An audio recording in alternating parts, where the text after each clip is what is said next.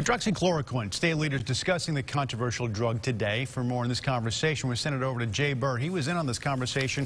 Things got a little heated today, and this is something when you discuss it, there are two sides, and there is one line between them.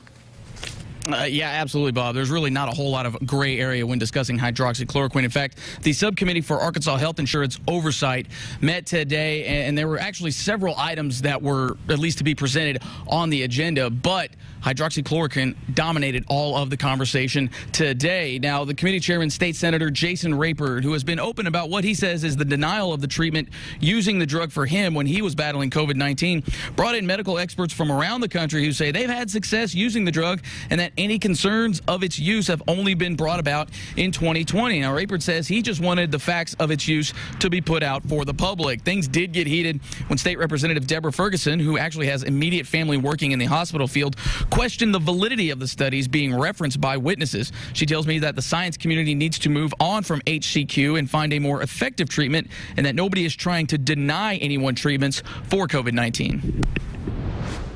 The FDA and the CDC and respected scientific organizations are trying to be discredited in this process, like doctors have some wish to not treat people with the best. Came armed with over 500 pages of information to back what they said.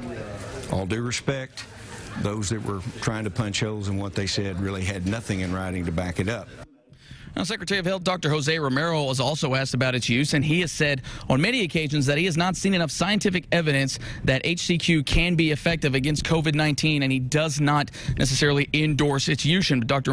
Romero also says that the state is not necessarily denying anybody treatment, whatever means that may be. And again, he iterates that any treatment should be a decision made in tandem with patients and their doctors. Live from the state capitol, Jay Burt, KRK 4 News. All right, Jay, thanks very much.